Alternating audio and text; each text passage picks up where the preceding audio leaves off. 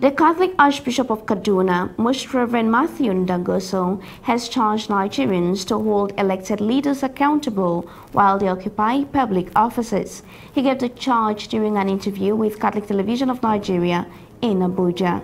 No Nigerian needs to be told, or nobody who lives in Nigeria needs to be told the suffering Nigerians are going through. And we're suffering not because we don't have the resources, we have both the human and material resources. It is simply because we've not had good governments in place. It is simply because we've not had people who have the common interests and therefore using our common resources for the common good. This is what has brought us into this. He also blamed the worsening state of the nation on bad leadership and nonchalant followers. I mean, the suffering that has been caused by bad leadership. You know, it is good that, sometimes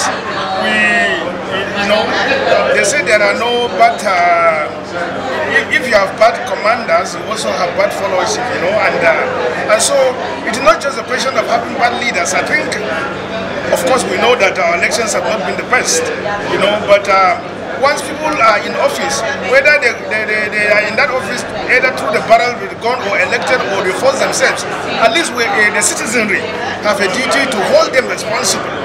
And therefore, so our problem has been, yes, of course we've had leaders who are not accountable, leaders who have not been able to use our resources, but also on the part of the followership, we have not been able to hold them accountable, because they hold this office in trust on our behalf.